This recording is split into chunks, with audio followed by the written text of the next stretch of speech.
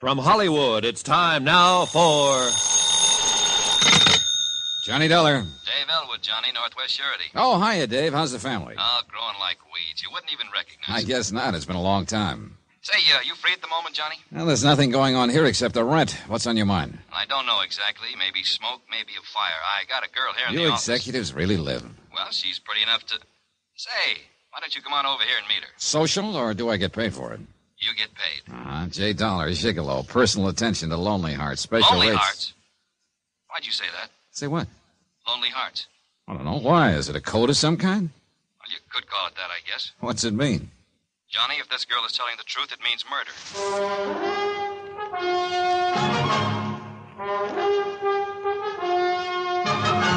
Tonight and every weekday night, Bob Bailey in the transcribed adventures of the man with the action-packed expense account, America's fabulous freelance insurance investigator. Yours truly, Johnny Dollar.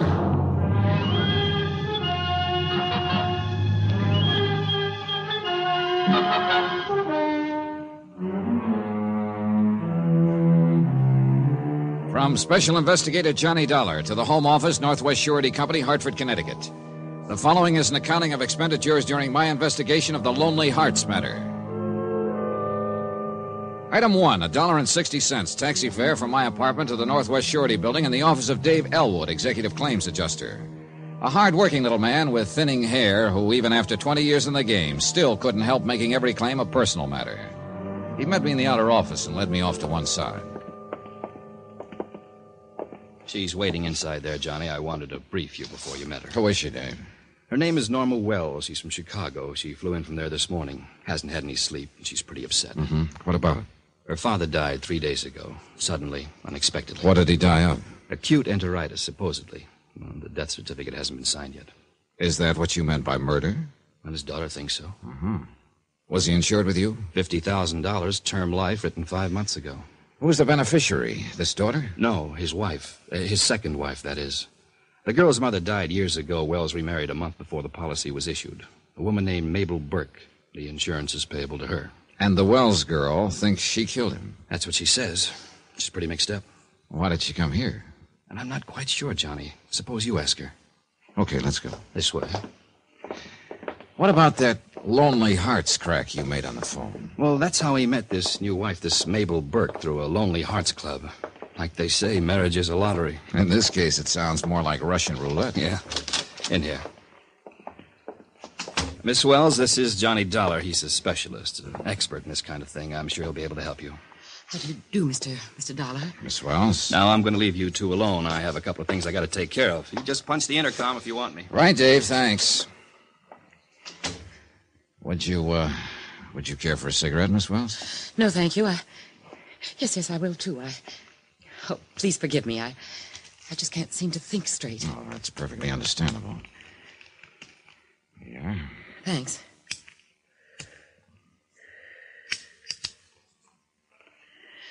Thank you, Mr. Dollar. Sure. Forgive me for being so blunt, but when was the last time you had something to eat? Why, yesterday morning, I guess. Uh-huh. Dave. Yes, Johnny? Suppose you could send out for a glass of orange juice, a hot roll, a pot of coffee? Oh, sure. I'll have one of the girls go get it. Good, thanks. No, please. I really couldn't. You're really going to, though. You're shaking so hard you can hardly hold on to that cigarette. I know. It's so stupid of me. You and your father were pretty close, I imagine. Yes. Until he married her. What kind of a woman is she? Well, she's strange. It's hard to explain. She's sort of vague. Fuzzy around the edges, if that makes any sense. It's like she isn't even there sometimes, but away off somewhere in time or space. A little batty? Is that what you're implying? No, not really. She could be as sharp as a tack when she wanted to. But something about her, well, I was scared of her, Mr. Dollar. And I don't actually know why. I see. My father and I could never be alone. Somehow she always managed to be there, separating us, driving us apart. Did she ever say anything that would lead you to believe that? She didn't have to. Just being there was enough to... All right. I know what you're thinking. Father fixation, second wife, jealous daughter, neurotic imagination. It's a possibility, isn't it? No. Don't you suppose I thought of that? Made allowances for it? You think I'm a fool. I don't know what to think, Miss Wells. You told Dave Elwood you believed your stepmother had murdered your father. And so far, the only reason you've given is the fact that she was around all the time. Maybe he wanted her around. Maybe that's why he married her. Of course he wanted her around. That's not what made me suspicious. Then what did? The fact that he took out life insurance, named her as beneficiary? Not at the time. I wasn't suspicious at all, Mr. Dollar. Not until the night he died. Oh, I was hurt, yes, and I felt out of place, so... Well, I moved out of the house 3 months ago and took an apartment off the Loop. But I didn't have the slightest idea she might be planning to kill him. Did he carry any insurance before they were married? Some protection for you in case of... Oh, no, he didn't feel that it was necessary. He'd set up a trust fund, and there are some bonds and so on that I suppose will come to me. I see. No, the policy was entirely her idea. Thinking back, it seems to me she started talking about insurance the first week after they were married. And he finally gave in. If he hadn't, I think he'd still be alive. Mm-hmm. Just what were the circumstances of his death? I don't know. I wasn't there. She saw to that. What do you mean? Well, he was taken ill suddenly, in the middle of the night. He wanted her to call me, but she wouldn't do it. Why not? She claimed she didn't think it was anything serious, so there was no need of it. Instead, she called the doctor, her doctor. A few minutes after he arrived, my father died. Then they called me, after it was all over. This doctor, is he the one who has refused so far to sign a death certificate? Oh, he was going to sign it all right, until I got there and kicked up a scene. An obvious case of acute enteritis, he called it. Then he backed down, decided maybe he should have another opinion. I went to Father's doctor, but he said there was nothing he could do because he hadn't been called in at the time. He's the one who suggested I come here. Why so? He said the insurance company would help me. Since they were involved, too, they'd advise me what to do. Well, what did he think about that diagnosis, acute enteritis? He said it was possible, but extremely doubtful. He knew Father's physical condition. He'd treated him for years.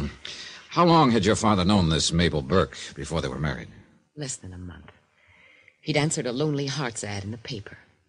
So I found out later by accident. I see. Both seemed embarrassed by the way they'd met. Was it a private ad or an organization? A club of some sort. The Rendezvous Club. They have an office on Atlantic Avenue. Mr. Dollar, it's not just imagination. Father's own doctor feels there's something wrong, too. That's why he sent me here. I'm not crazy. Easy now, easy. She killed him for his insurance. I know she did. Maybe. But there's not much to go on. Not at the moment, anyway. Think it's about time for a coffee break? Yeah, I imagine it's a little pastime for Miss Wells. I couldn't. Really. Oh, yes, you could. Go ahead now, dig in. I'll be back in a few minutes. Have a word with you, Dave? Right, Johnny.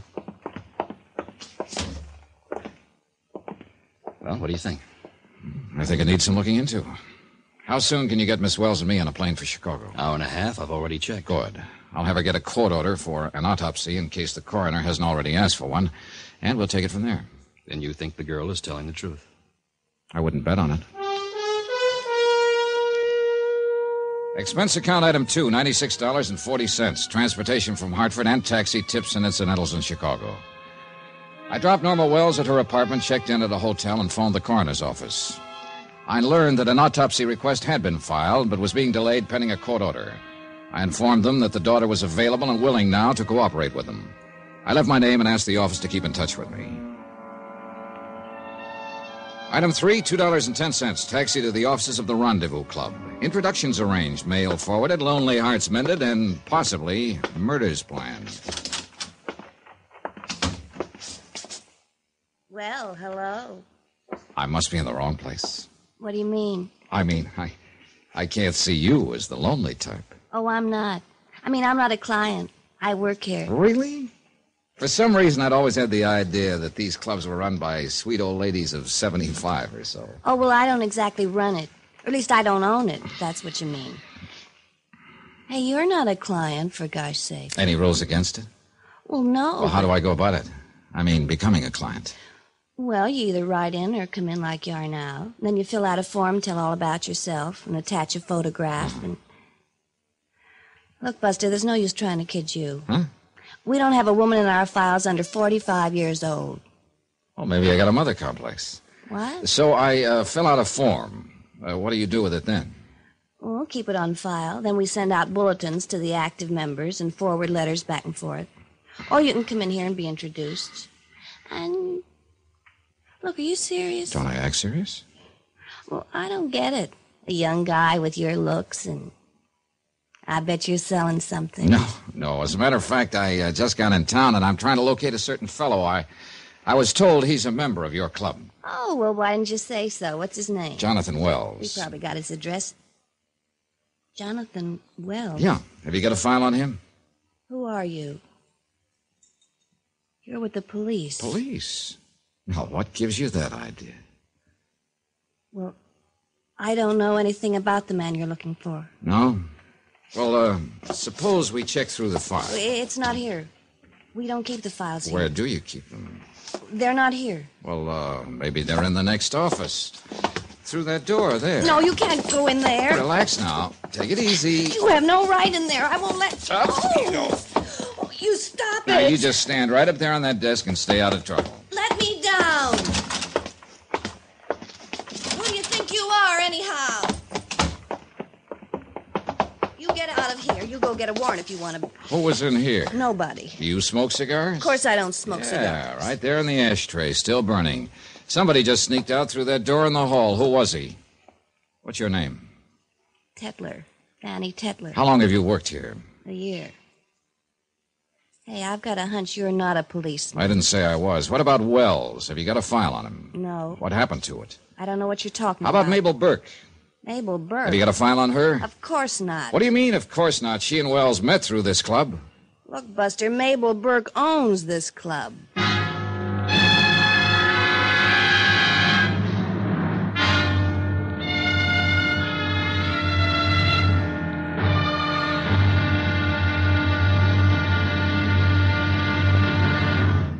Now, here's our star to tell you about tomorrow's intriguing episode of this week's story. Tomorrow, another day, another husband, another death, and a sweet little old lady rocks and smiles.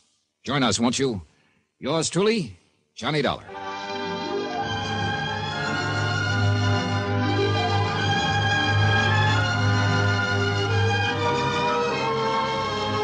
Yours truly, Johnny Dollar, starring Bob Bailey, is transcribed in Hollywood. Written by Les Crutchfield, it is produced and directed by Jack Johnstone. Be sure to join us tomorrow night, same time and station, for the next exciting episode of Yours truly, Johnny Dollar. Roy Rowan speaking.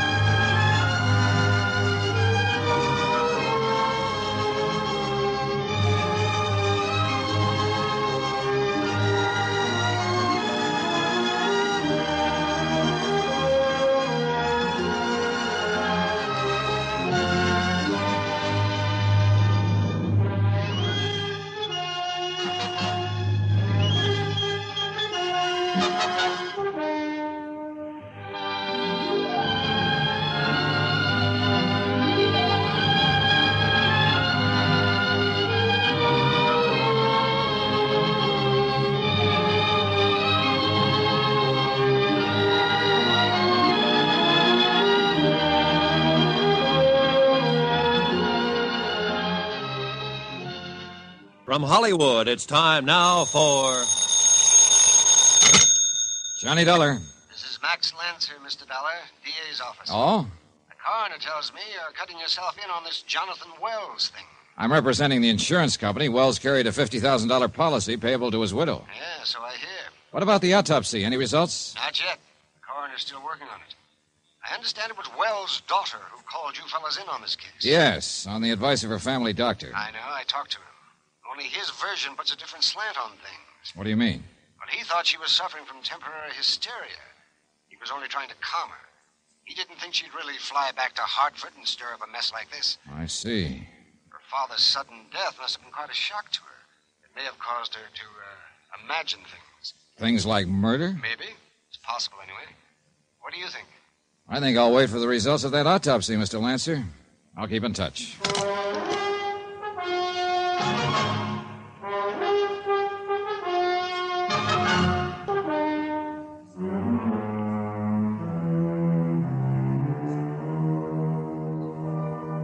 From Special Investigator Johnny Dollar to the Home Office, Northwestern Surety Company, Hartford, Connecticut. Assignment, The Lonely Hearts Matter. Location, Chicago, Illinois. Expense account continued.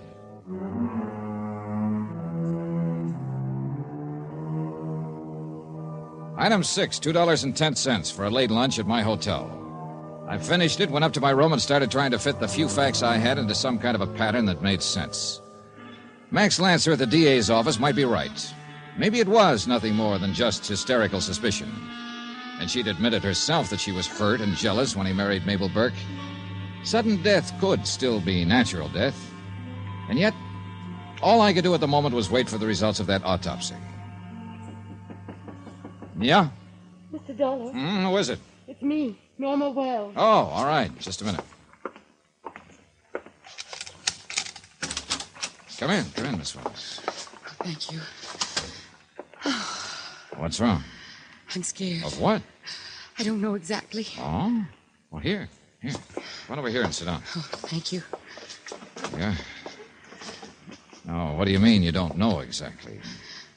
Could I be losing my mind, Mr. Dollar? If you were, you'd be the last one to think so. Now tell me what's happened. Well, I went to the coroner's office to sign the authorization for the autopsy, and then went back to my apartment. And a little while later, the phone rang, and when I answered it, there was nobody on the line. A wrong number, maybe. No. I mean, there was somebody on the line, but they didn't say anything. I kept saying hello, and then there was a click, and the line went dead. And that's all that happened? No. A short time afterward, I heard footsteps out in the hall. They stopped at my door, and I kept waiting for someone to ring the bell. When they didn't, I finally got up enough courage to open the door. There was nobody there. I see. A few minutes after that, the phone rang again. The same thing as before. I couldn't stay there any longer. I ran out and got a taxi and came here. Well, who do you think might be doing a thing like that, Miss Wells? I don't know, but somebody is. I'm not just imagining things. Max Lancer, the DA's investigator, seems to think you might be. I know. He talked to me at the coroner's office. That's why I came to you, Mr. Dollar. You've got to help me, please. Be glad to, but how? There must be something you can do. Yeah, I can wait for that autopsy report. And at the moment, that's about all I can do. Without some definite evidence of a crime, something stronger than mere suspicion, we don't have a leg to stand on. But suppose the report doesn't show anything. Well, then I wipe the egg off my face and go back to Hartford. But look, maybe she was clever enough to kill my father in some way that wouldn't show up in an autopsy. Such as? I don't know. But I do know, as sure as I'm sitting here, that she married him and got him to take out that insurance policy with the full intention of murdering him. Well, such things have been known, all right. Somebody using a correspondence club to contact wealthy pigeons. Did you know that your stepmother owns that Lonely Hearts Club? Owns it? That's what the girl in charge told me. A Fanny Tetler. Do you know her? No. I've never heard of her. And neither Mabel nor my father ever mentioned that she owned the place. She apparently has somebody running it for her. A man, I think. Any idea who he might be? No. He slipped out before I got a chance to see him.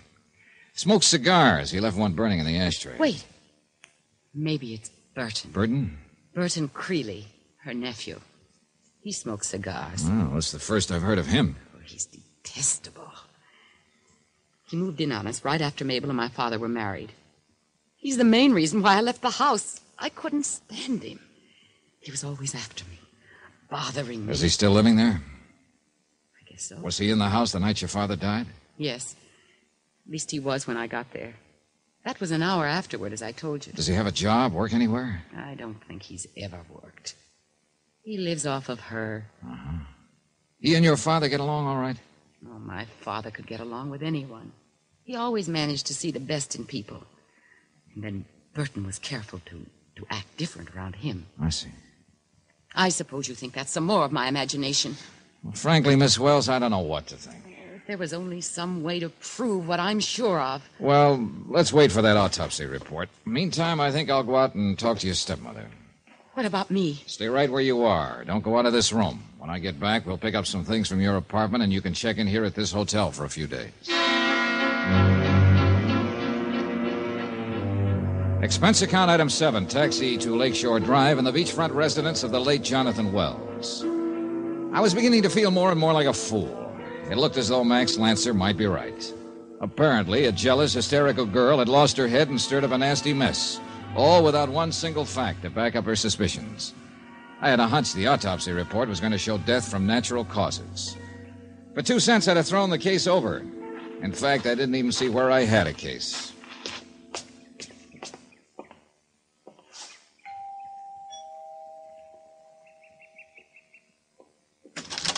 Good afternoon, young man. How are you? How do you do? Are you Mrs. Wells? Yes, that's right. Is there something I can do for you? My name is Dollar, Johnny Dollar. I'm representing the company that holds the insurance policy on your late husband's life. Oh, well, you must be mistaken. Mr. Morningby represents that company, young man. Mr. Matthew R. Morningby. Mr. Morningby is the local agent. I'm from the home office in Hartford, Connecticut. Oh, I see. Yes, I have my credentials right here if you'd like to see. Oh, no, that isn't necessary. I always judge people by their faces. And you have an honest face, Mr. Dollar. Thank you. I wonder if I could ask you a few questions, Mrs. Wells. Well, I suppose so. I know this must be painful for you, and I'll try to be as brief as possible. Oh, well, now, don't you worry about me. I'm all right. Of course, I miss Jonathan and all that. He was a terribly nice man, terribly. But I think of death as just being a doorway to a greater and more glorious life.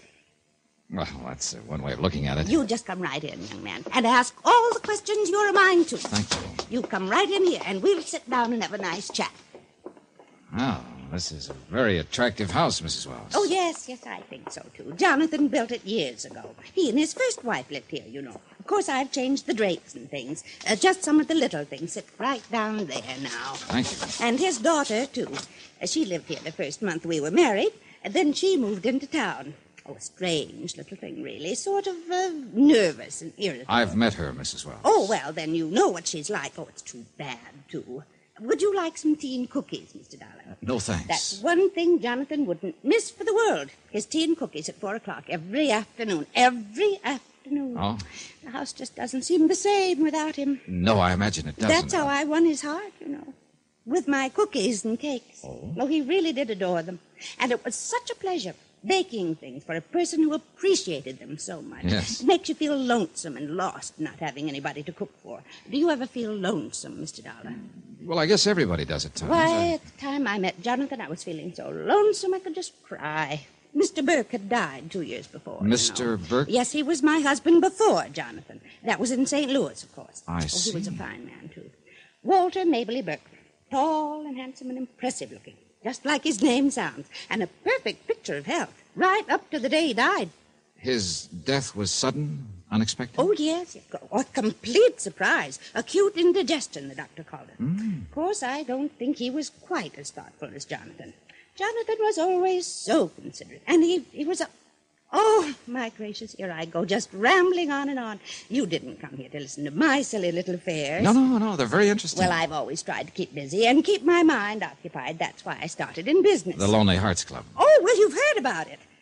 Well, I admit I felt kind of foolish at first. About starting it, I mean, you know how people josh about those kinds of clubs. It was Burton's idea, really. He's my nephew, you know. Oh, dear, I wish he were here this afternoon so you could meet him. So do I. He's such a nice boy. He thought I'd do real well at that kind of business, and he was right, too. Absolutely right. Oh, not money, you understand, but it was loads of fun meeting all those nice people, especially men, yes. I see. That's how I met Jonathan. So I was told. That's the way it happened. He wrote into the club, and I sent him my picture, and that's what started it. I remember when Burton showed me the letter, he said, Aunt Mabel, this one sounds like your kind of man, and he certainly was, too. Does Burton help you with the club? Oh, well, he runs it, really. He's such a sweet boy, and he works so hard. I just don't know what I'd do without Burton. I don't know what I'd do. Yes, I imagine he's a great comfort to Oh, you. you have no idea, Mr. Darwin. I suppose not. Well, I guess I'd better run along, Mrs. It's Wells. been such a pleasure talking with you. It seems like young folks nowadays don't often have the gift for conversation the way they did in my time. Well, things move faster today. Well, I certainly hope that company of yours moves fast, young man. Well- I have to start house hunting, you know. The estate and everything goes to Jonathan's daughter, and all I have is the insurance. Yes. Oh, it's such a bother, Mr. Dollar. The funeral and moving and all the details. Seems like I just have the worst luck with my husbands.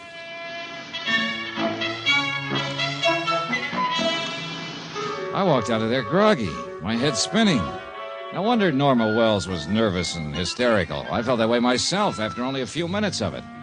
And I still had no case, not one piece of evidence. I'd had a pleasant chat with a sweet old lady, a little on the dotty side, maybe, but that was all. Dead end. Max Lancer from the DA's office was waiting for me in the hotel lobby. You'll notice I'm holding my hat in my hand, Mr. Dollar. How come? It's a symbol of humility. We were right all along. According to the coroner's report, Jonathan Wells died from a dose of ground glass. So it's murder after all. Then in that case, do something for me, will you? From now on, I'm your man. Contact the authorities in St. Louis and have them check into a death that happened there about 2.5 years ago. A man named Walter Maberly Burke. Who's he? Mrs. Wells was married to him at the time. Uh-oh.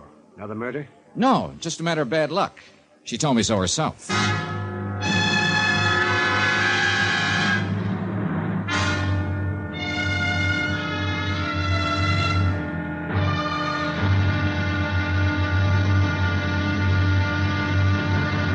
Now here's our star to tell you about tomorrow's intriguing episode of this week's story. Tomorrow, a strange attack, a scared girl, a hunt in the dark, and 13 knots make a noose. Join us, won't you? Yours truly, Johnny Dollar.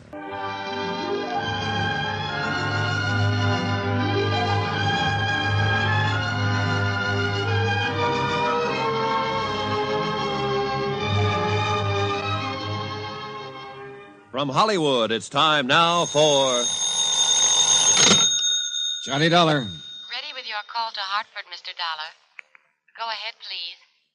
Johnny, what's up? Plenty, Dave. The Wells girl was right. Her father was murdered. We just got the autopsy report. He died from a dose of ground glass. Then I'll put a stop order on the insurance claim. It was filed this afternoon. And something else, Dave. A man died in St. Louis about 2.5 years ago. I wonder if you'd have Mutual Records Service check and see if he was insured.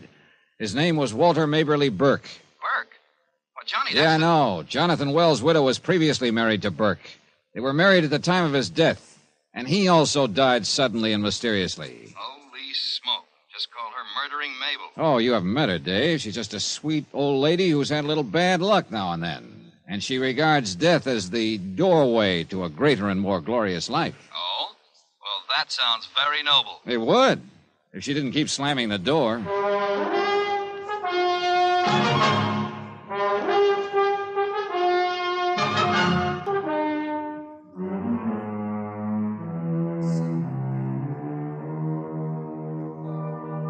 From Special Investigator Johnny Dollar, location Chicago, to the Home Office, Northwestern Surety Company, Hartford, Connecticut. Assignment, The Lonely Hearts Matter. Expense account continued.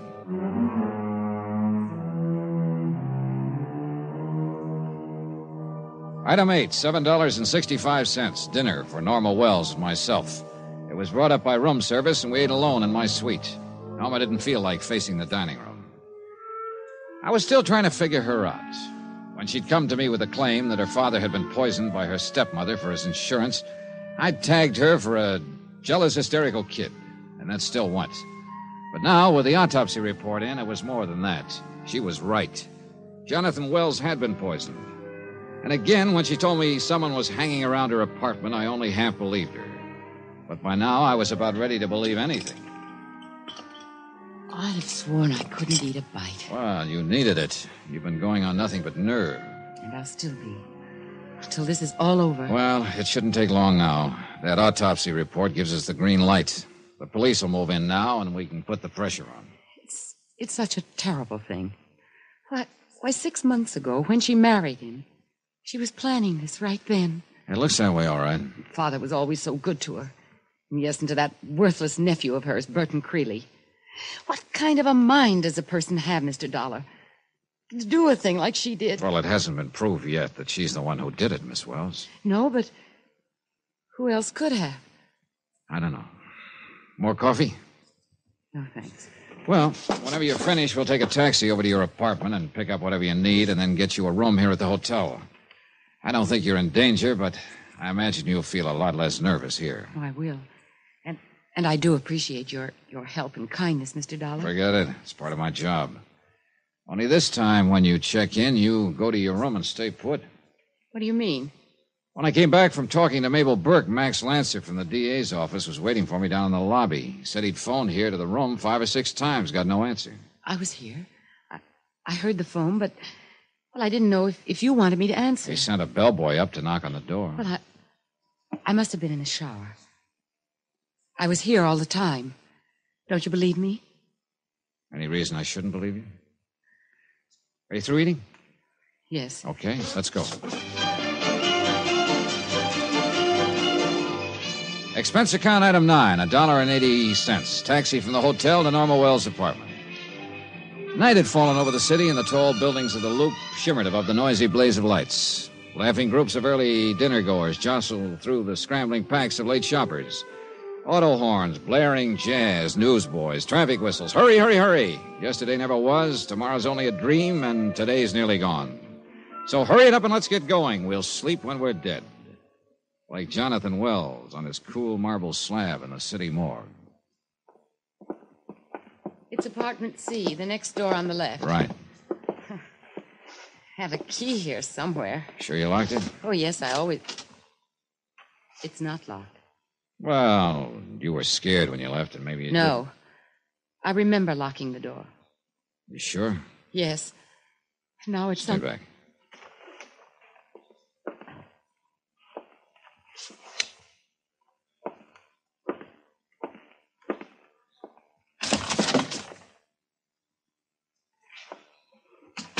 What is it, Mr. Dollar? Come on in. Oh, no. It looks as though you've had visitors, Miss Wells. The whole place turned upside down. Why would anyone want to do that? Looking for something, probably. For what? I don't know. Suppose you look around, see if you notice anything missing.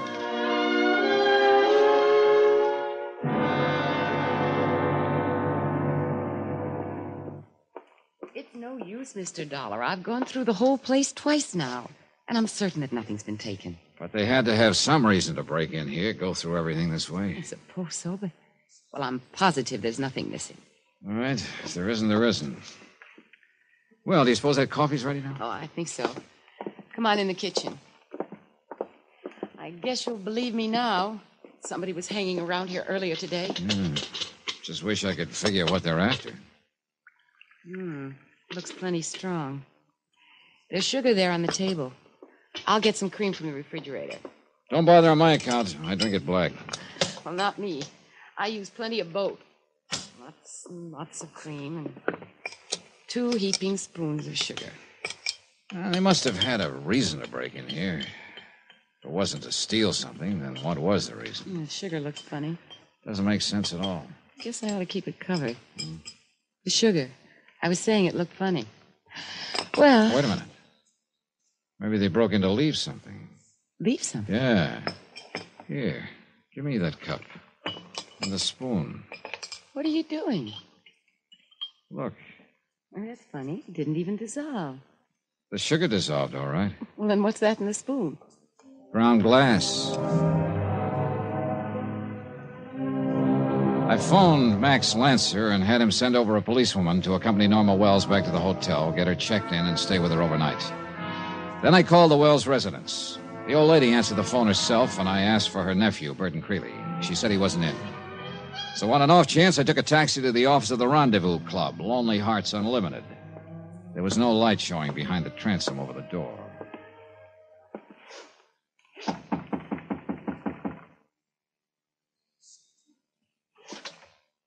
door was unlocked. I fumbled around for a light switch, but somebody beat me to it. Get your hands up! Well, at least I found you in this time. What are you doing here? Who are you? Put that gun away, Creeley. Or if you're going to use it, you'd better take the safety off first. Safety? What are you doing? All right, let go of it, Creeley. Thanks. You think you'll get away with this, mister? You're crazy. My mistake. The safety was off.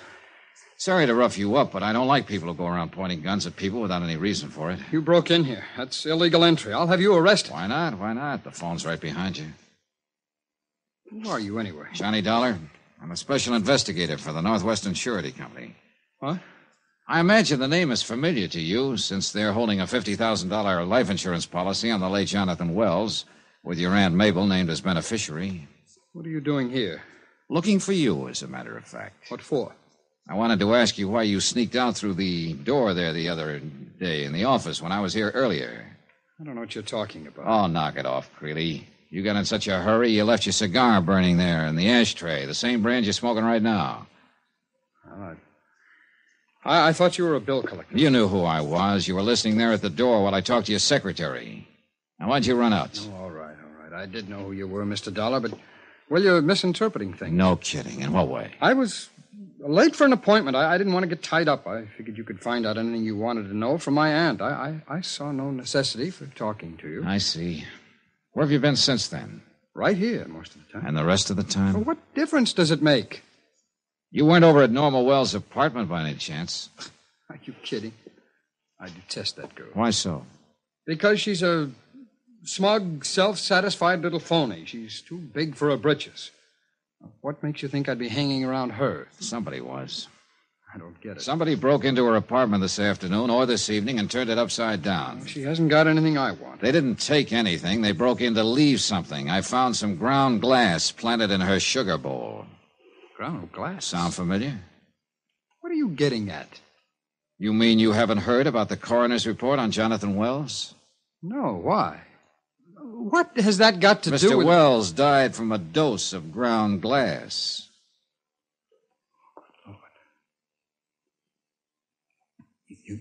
You mean he was killed, murdered? I don't imagine he ate the stuff intentionally, do you? I can't believe it. Yeah, well, the police aren't having that trouble. I can't imagine anybody. Such a nice guy. He always got along fine with everybody. Including you? Yes. We'd got to be good friends. What about his daughter, Norma? I don't really know. She blew her top and moved out a month after Aunt Mabel and Jonathan were married. Why? Jealous, I guess. She couldn't stand it to see her father pay any attention to anybody but her. Did they quarrel much? Jonathan never quarreled with anybody. No, she just seemed to go around with a mad on most of the time. She's a rare one, that girl. What do you mean? Oh, she seems to think of herself as a princess or something. I understand you made quite a play for her at first. I suppose she told you that. Did you? I tried to be friendly to her, that's all. I don't know what she chose to call it. Mr. Dollar, I'm engaged to Miss Tetler, the girl that works here in the office. Mm-hmm. What do you do for a living, Mr. Creeley? All right. Take care of this correspondence club for Aunt Mabel. I've got sort of a heart condition. I can't work too hard. I see. You know, it might be a good idea if you checked in with the police. They'll probably want to talk to you. Well, who do they think did it? Well, they haven't arrested anybody yet, but there are a lot of straws pointing in one direction. What direction? Toward your Aunt Mabel, I'm afraid. But that's ridiculous. Now, she may be a little vague, not quite all with it, maybe, but she wouldn't do a thing like that. They're out to frame her, that's what they're doing. Who else had a motive, Mr. Creeley? But what about his daughter? She stands to gain by all this. She inherits the estate. Maybe she faked that burglary, planted the ground glass in her apartment herself. Have you thought of that, Mr. Dollar? Yeah. Yeah, I've thought of it.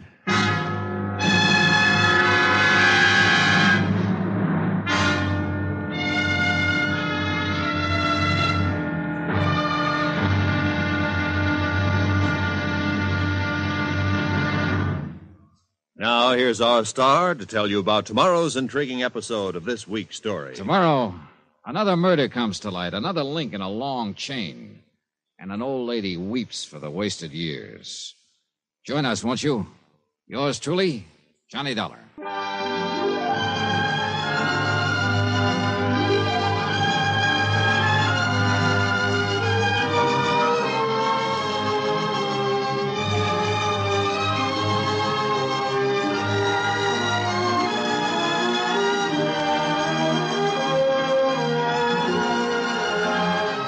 From Hollywood, it's time now for Johnny Dollar. Max Lancer, Johnny. DA's office. How is she? Pretty weak. The hospital staff are doing all they can for her, but they don't give her much hope. Has she been able to talk? No, not yet. Maybe not ever. It was ground glass, all right. The doctor's sure of it now. The same as her husband. Why, Johnny? Why her? I'll guess with you. Maybe she figured we were closing in on her. The game was over and took this way out. We had nothing on her, Max. Suspicion, that's all we were going on. She'd had 2 husbands in the last 3 years. Both of them died from the effects of ground glass poisoning. And both times she goes for $50,000 insurance. That's all we had to go on, and it wasn't enough. But maybe she didn't realize that. I can give you a better theory. Okay, sound off. Somebody tried to murder her.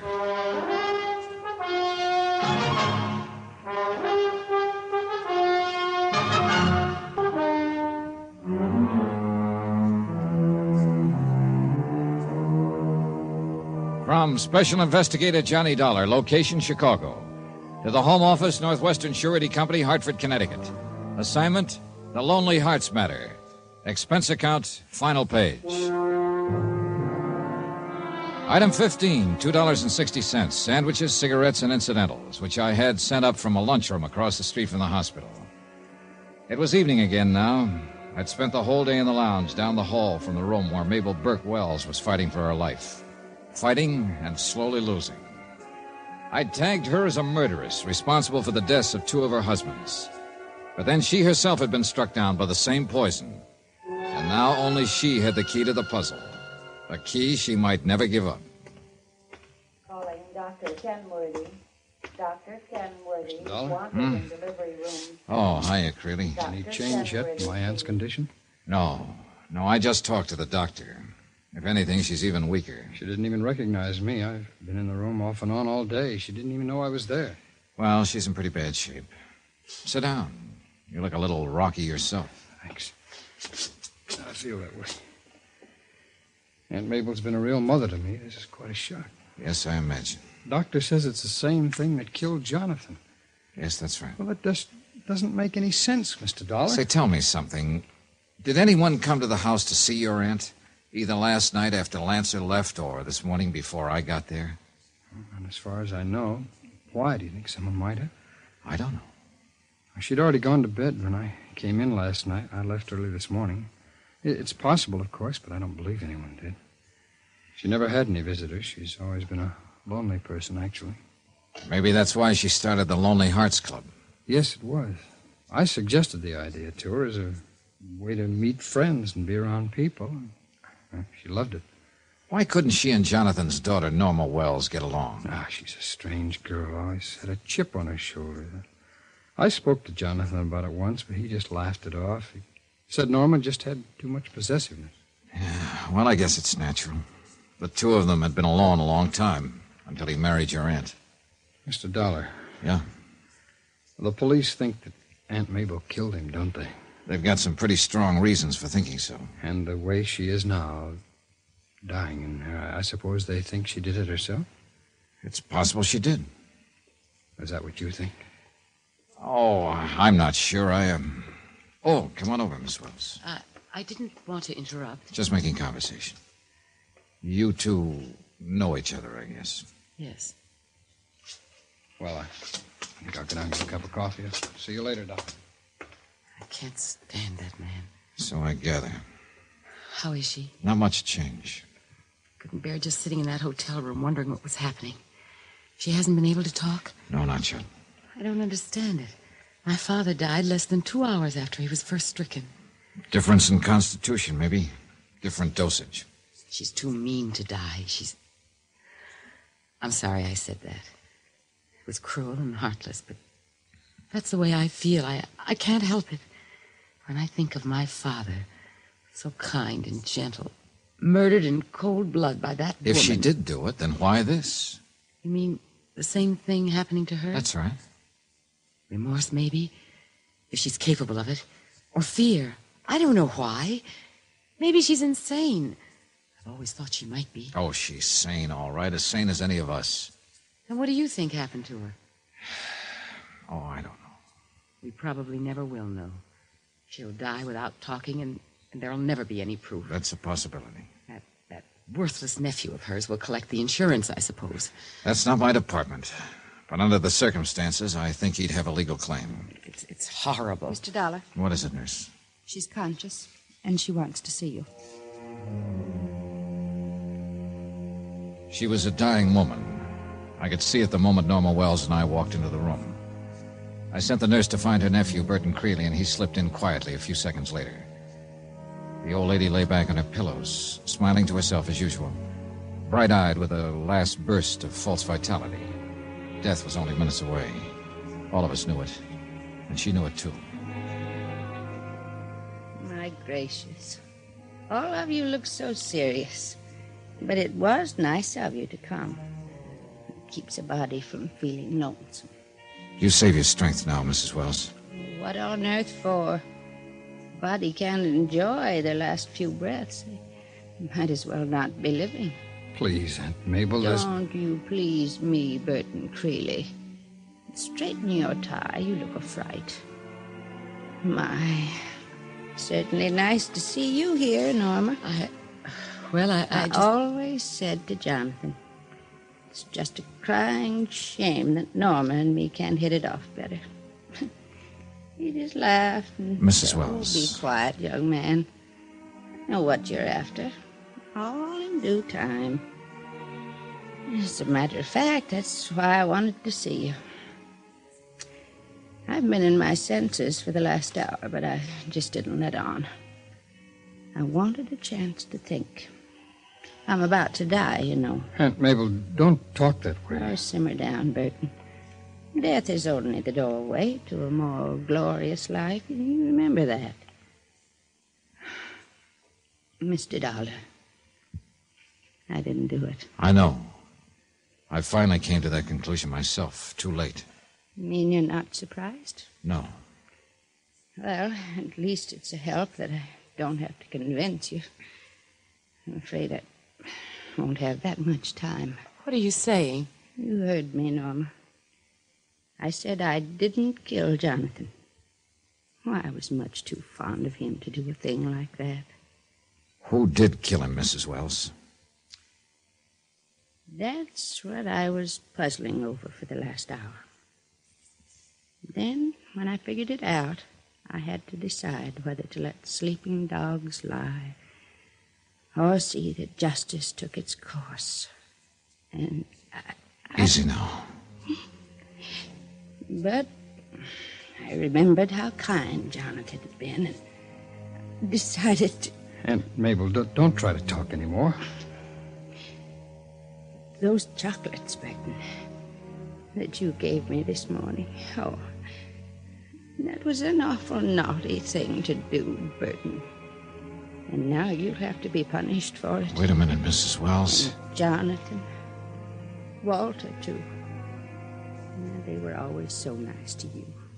I just can't understand why you did it. Mr. Dollar. Yes? You take Burton in hand. Give him a good talking to. Explain to him Mrs. Wells. that he mustn't go around. Is she... Yeah. Well, Creeley... Get your hands up, Dollar. Huh? One move from you and Norma gets a bullet right in the back. Let go of me! Into the closet, Dollar. Don't Go on. be a fool, Creeley. Hurry up. Move. Go on. Now, remember one thing, Dollar. I'm taking Miss High and Mighty here along. If they get me, then she goes, too. The door was solid, built to last. It took me several minutes to smash it open. The nurse in the corridor said Creeley and Norma Wells had gone down in the elevator. I grabbed the floor phone and called the main desk in the lobby. They said some man and a girl had just stolen an ambulance from the emergency driveway and headed west onto the Lakeshore Parkway. And at that moment, Max Lancer stepped off the elevator. Johnny, what's going on? Back to your car, Max. Come on. We could hear the ambulance siren for a while somewhere up ahead of us, then we lost it. Max kept the red light flashing and the accelerator on the floorboard. The speedometer needle edge past 85, touched 90, and hung there. We were 9 miles up the parkway when I saw it. Parked cars, a crowd gathering, and the ambulance rolled over against the bank. Where are they? A man and a girl got out of it. They ran into the brush there. He's carrying a gun. Take the east side, Johnny. I'll go around the other way. Right, Max. And watch yourself. The undergrowth was heavy. A mass of dark shadows slashed here and there by beams of light from the headlamps of the cars on the road above. Max disappeared into the night, and I moved on alone. Minutes passed. Then a car light shifted slightly, and I saw them, only a few yards away, crouched against a tree. He was holding the gun pressed against his side. Hold it, Dollar. You're finished, Creeley. You better give up. You know what I told you. If I go, she goes. Johnny, he's going to kill me. I was holding my gun at my side, but I didn't dare lift to try to aim it. One false move on my part, and he pulled the trigger, blast the life out of Norma Wells. Then she struggled slightly, tried to pull away from him. I had a 1-second chance, and I took it.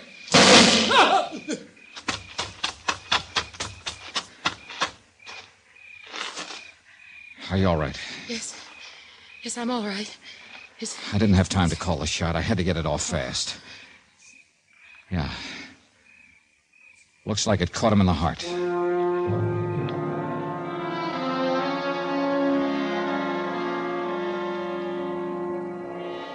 Expense account item 16, $231.25. Hotel and incidentals in Chicago and transportation back to Hartford. Expense account total, $416.40. End of account, end of report. Remarks? A heart with a bullet hole in it. There's a real lonely heart. Yours truly, Johnny Dollar.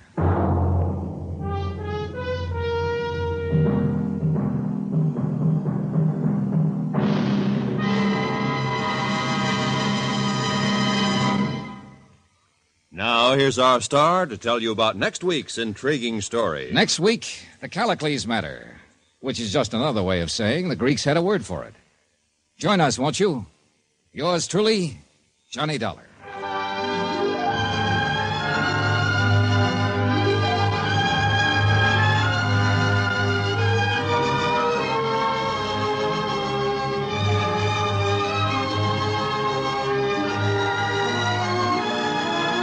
Yours truly, Johnny Dollar, starring Bob Bailey, is transcribed in Hollywood.